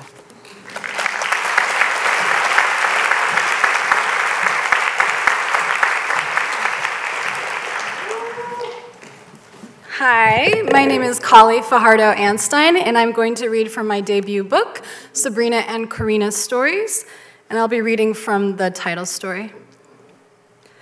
Sabrina's body lay on a chrome table surrounded by clear tubes and murky chemicals. Her head was propped up on a plastic stand. Her eyes were closed and her whitish mouth curdled along the edges. The room smelled of singed skin, disinfectant, and vinegar. These pretty girls, Carlos, the mortuary director, said, they get themselves into such ugly situations. I stared at Sabrina's body, her dark hair framing the pale column of her rippled throat. The bruising spanned her entire neck. Bluish lines edged sour yellow and circled her indented vocal cords. Broken blood vessels spread to her collarbones, and her bloated chin was tilted stiffly to the right, perched oddly above it all. You think you'll be okay? Carlos asked. I exhaled and I hid my hands behind my back, my fingers lightly shaking. I'll be fine. Where's the makeup? Carlos wheeled over a metal table, and on it were several glass jars and brushes laid out in rows and a small cassette player radio. This makeup is different, he said. It doesn't blend as well as your traditional products. You know about the eyes and lips, right? What about them? I asked. Carlos ran his hand above Sabrina's eyes. We sutured them shut to set them in an attractive pose. I used the picture you gave me. She should look like herself. He handed me the photo from his pocket. Sabrina had taken it in my bathroom mirror. She was maybe 21, 22 at the time. Carlos then rubbed a freckle on Sabrina's forehead like he was polishing a piece of furniture. He turned on the radio, the Shirelles, a tune about a man doing all of us, every woman who had ever lived wrong. Carlos told me to find him down the hall when I was done. I walked around Sabrina's body. I reached out, touching her cheek, warmer than I had expected. And I got to work, focusing on disguising the swelling of her temples and chin. Her right cheek had grown stiff with the ridge cutting near her lips, and I filled it in with my thinnest brush, and I stepped back. Her lashes, I noticed, had grown longer in death. It almost made her look shy. With a boar bristle brush, I detangled her knotted strands, and her hair, it shone like spilled motor oil, greens and golds and blue, all in that black. Corkscrewed sections bounced off my curling iron, more alive than anything else on that table. For her neck, I grabbed a lime green concealer with olive undertones, a normal base coat for problematic rosacea. I dabbed a fanning synthetic fiber brush into the jar, and I swirled it over my wrist. It was a good undercoat, even and heavy. Her throat, it felt plastic and ribbed where notches of hardened flesh had risen and stayed, and they didn't give way as I worked the brush from her collarbones to her soft chin. I covered her skin in solid flesh tone, a small pool of makeup congealing in the cup of her sternum. I used a tissue to wipe it away. I considered checking the backside of Sabrina's neck for bruising, but I realized no one, not even my grandmother who had asked me to do the makeup, would see. Sabrina was forever to face ceiling and casket tops padded in pink satin, and once she was lowered into her grave, her throat would collapse, slowly disintegrating into the dark. Thank you.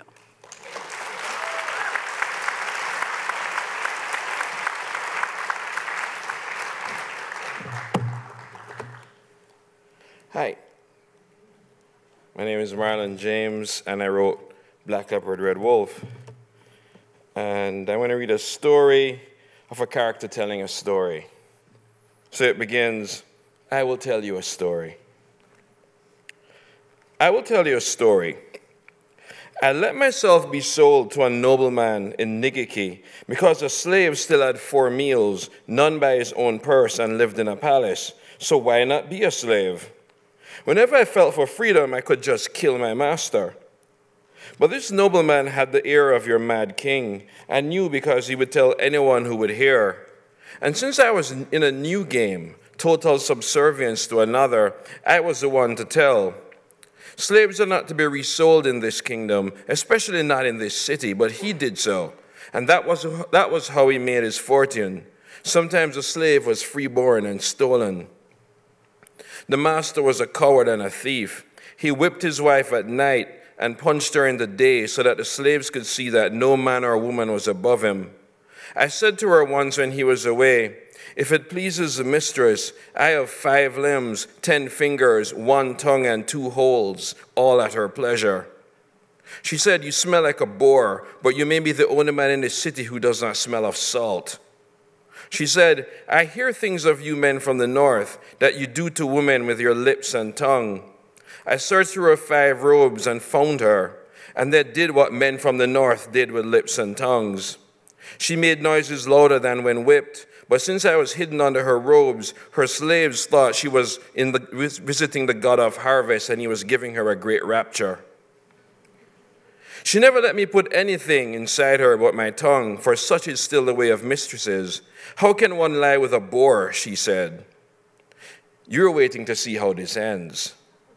You're waiting to see if I ever did pull apart the seams of her robe and take her without her ever asking such, but that is the way you southern men do. Or are you waiting for that moment when I kill her husband, for do not all my tales end in blood? Soon I said to the nobleman, it is not yet a moon, yet I am already bored with being your slave. Not even your cruelty is interesting. I said goodbye, made an obscene sign to the wife, and turned to leave. Yes, in this way I left.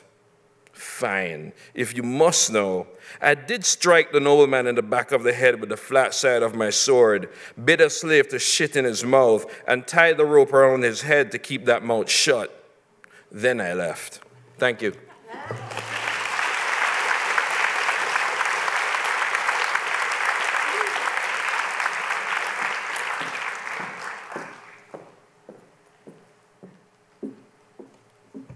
Thank you all for being here. My name is Leila Al-Alami, and I'm going to be reading from my novel, The Other Americans.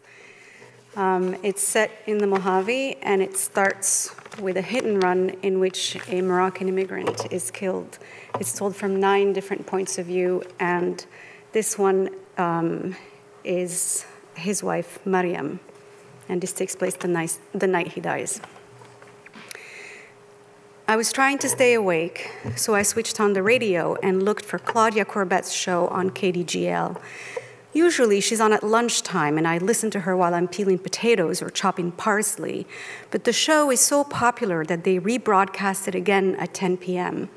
That night, a young woman was calling in to say she had gotten married just 6 months ago, but she and her husband were already fighting because he wanted to move to Portland to be a nature photographer, and she wanted to stay at her job with an insurance company in Salt Lake City, and neither one of them would change their minds. Listen, Claudia told her sharply, the way she does sometimes when callers start to ramble and refuse to face the obvious. Nobody said that marriage was easy. Marriage is work. When we moved to America 35 years ago, many things took me by surprise, like gun shops next to barber shops, freeways that tangled like yarn, people who knocked on your door to talk about Jesus, 20 different kinds of milk at the grocery store, signs that said, "Don't even think about parking here." I remember pointing them out to Dries. They even have signs that tell you what you can't think. But above all, I was surprised by the talk shows, the way Americans loved to confess on television. Men talked about their affairs or addictions or gambling problems. Women talked about their weight or plastic surgeries or the children they had outside marriage. Even teenagers had something to say, mostly about how terrible their parents were, and all of it like it was a normal thing. I couldn't stop watching. The television sat on top of the supply cabinet in the back of the donut shop, and while I was washing dishes or mopping floors, I would watch Sally or Donahue, which in those days were on in the middle of the afternoon, when the shop was quiet.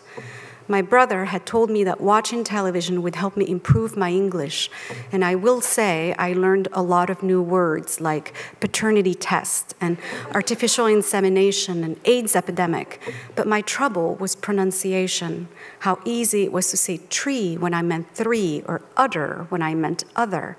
I needed a lot of practice. In Casablanca, I had my 2 sisters, 3 uncles, and 8 cousins.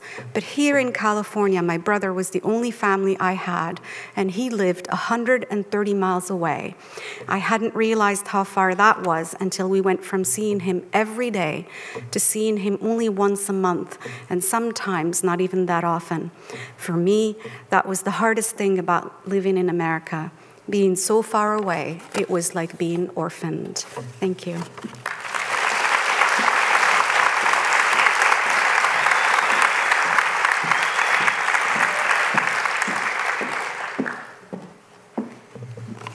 Hi there. It's such an honor to be here with these authors and with all of you tonight. My name is Julia Phillips. I'm going to be reading just a little bit from my novel, Disappearing Earth. In this bit, it's about 2 sisters on a beach together. "I'm bored," said Sophia. Alyona lay back. The rock was hard on her shoulders, cold on her head. "Come here," she said, and Sophia stepped out of the bay, picked her way over, and squirmed next to Alyona. The smallest stones crunched together. The breeze had left Sophia's body as cool as the ground. "Want me to tell you a story?" Alyona asked. "Yeah." Alyona checked her phone. They had to be home in time for dinner, but it wasn't even 4 o'clock. "Do you know about the town that washed away?" "No." For someone who never obeyed, Sophia could be very attentive. Her chin lifted and her mouth pinched shut in concentration. Alyona pointed down the shore at the most distant cliffs. To the girl's right was the city center, from where they had walked this afternoon. To the left, marking the mouth of the bay, were those black hulks. It used to be there. In Zavoyka? Past Zavoyka. They sat under the peak of St. Nicholas Hill. If they had kept walking along the shoreline today, they would have seen the stony side of the hill eventually lower, exposing the stacked squares of a neighborhood overhead. 5-story Soviet apartment buildings covered in patchwork concrete, the wooden frames of collapsed houses, a mirrored high-rise, pink and yellow, with a banner advertising business space for rent. Zavoyka was kilometers past all that, making it the last district of their city, Petropavlovsk-Kamchatsky, the last bit of land before sea. It was at the edge of the cliff where the ocean meets the bay. Was it a big town? It was like a settlement, like a village, just 50 wooden houses filled with soldiers, wives, and babies. This was years ago after the Great Patriotic War. Sophia thought about it. Was there a school?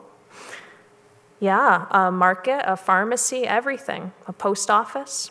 Alyona pictured it. Stacked logs, carved window frames, doors painted turquoise. It looked like a fairy tale. And there was a flagpole in the middle of town and a square where people parked their old-fashioned cars. Okay, Sophia said. Okay.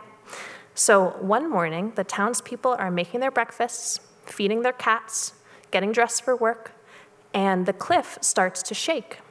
It's an earthquake. They've never felt such a strong one before. Walls are swaying, cups are smashing, furniture is here. Alyona looked to the gravel beside her, but there was no washed-up branch for her to snap. Furniture is breaking. The babies are crying in their cribs, and their mothers can't reach them. They can't even stand up. It's the biggest earthquake the peninsula has ever had. Their houses fall on them, Sophia guessed.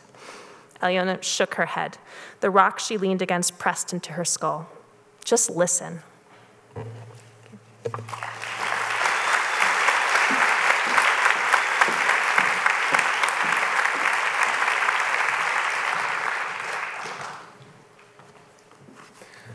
Good evening. My name is Paitim Statovci, and I'm going to be reading from my book Crossing in Finnish, and it's a novel about immigration, identity, and starting over.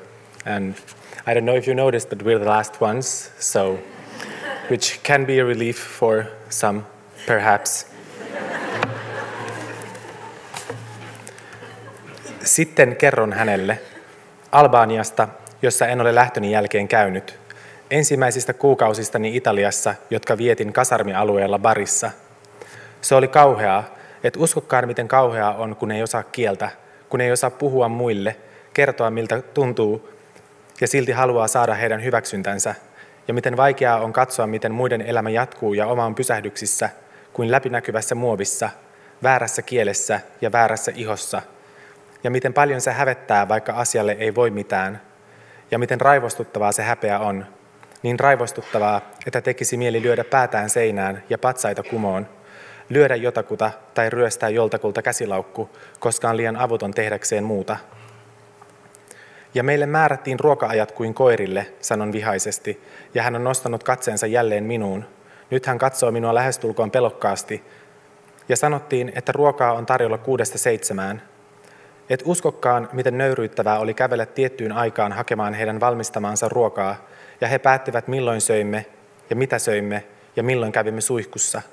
Ja sitten saimme vieraiden ihmisten vaatteet, kengät, joihin vieraan ihmisen jalat olivat hikoilleet, kainaloiden kohdalta kellertyneet paidat ja haaroista revenneet housut.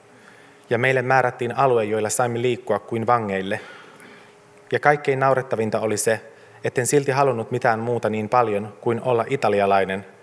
Toivoin, että pukemalla ylleni heidän vaatteensa muuttuisin jollakin tavalla heidän kaltaisekseen, että saamistani vaatteista, haistamastani tuoksusta tulisi minunkin ominaistuoksuni, vaikka samalla vihasin heitä.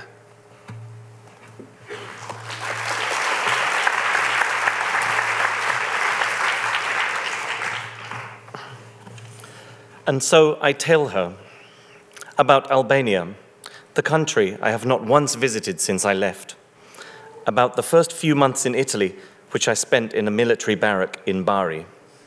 It was terrible. You can't imagine how terrible it is when you can't speak the language. You can't talk to anybody or tell them what you're feeling, and still you want them to accept you.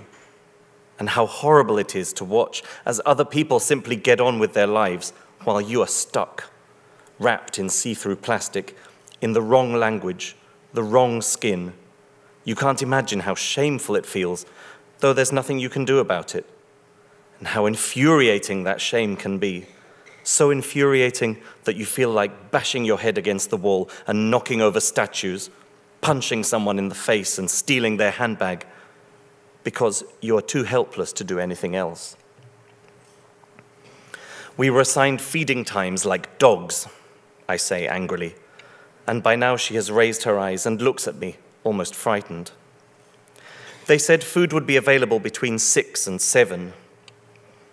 You can't believe how humiliating it was to walk up to a hatch at a certain time to fetch the food they had prepared.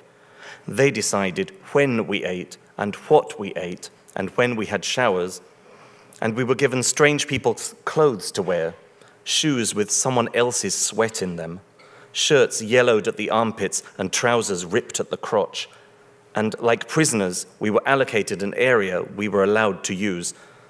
And the most laughable part of it was that despite all this, I wanted nothing more than to be an Italian. I wished that by putting on their clothes, I would change and become them, that the smell of the clothes I was given would become my scent too, though all the time I hated them with all my heart.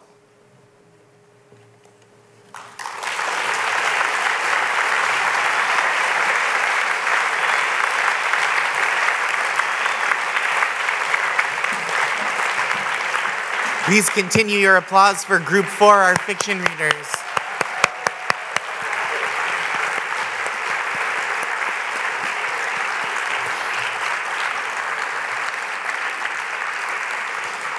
It was a joy to spend the evening with you and all of these wonderful writers, and can't wait to see what everyone's wearing tomorrow.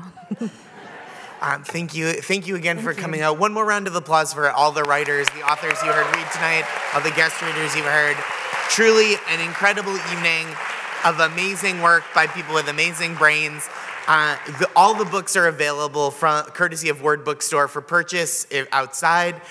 Do that good deed of making your own life better and helping out the bookstore and the authors. And thank you once again. I'm Josh Gondelman. I'm Maris Kreizman. Good night. Thank you.